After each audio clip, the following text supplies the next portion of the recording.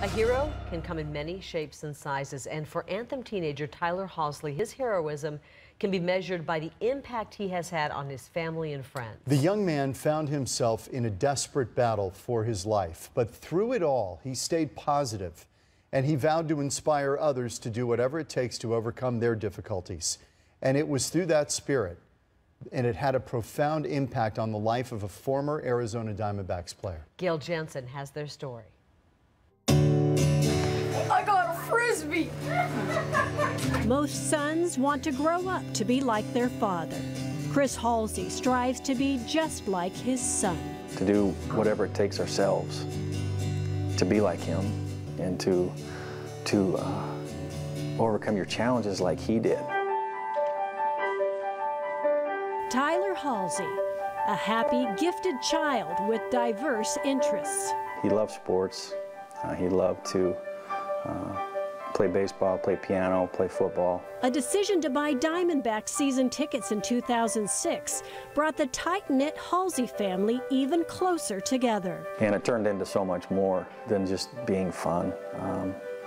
It was time together for a number of years that really bonded us as a family. Life threw the Hallseys a curveball in 2012. After a possible concussion and then a choking incident, Tyler wasn't himself. The sparkle in his eye wasn't there.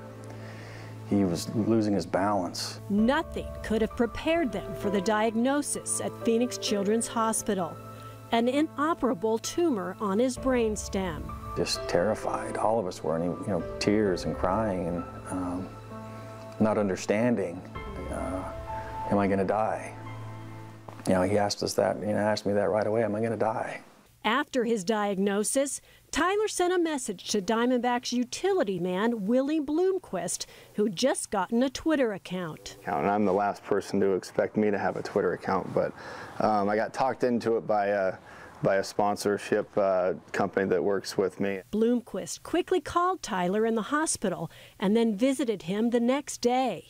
Entertaining everybody and making everybody, have a good time and really brightening Tyler's day. Initial shock and fear was followed by a steely determination. And he promised me he'd fight as hard as he can. And then he said, that's when he first said, I'll do whatever it takes, Dad. Chris created a Whatever It Takes Facebook page, printed T-shirts, made wristbands. People rallied around Tyler, including the Diamondbacks. For a year, his tumor didn't grow.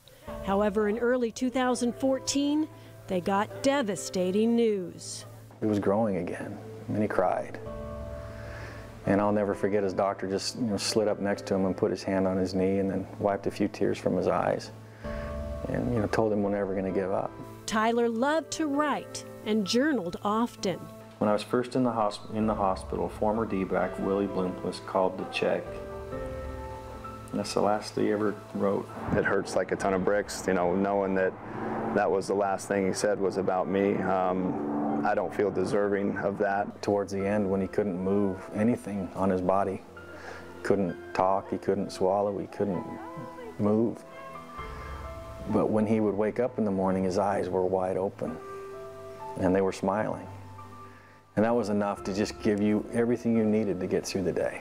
Tyler passed away on July 13th, 2014.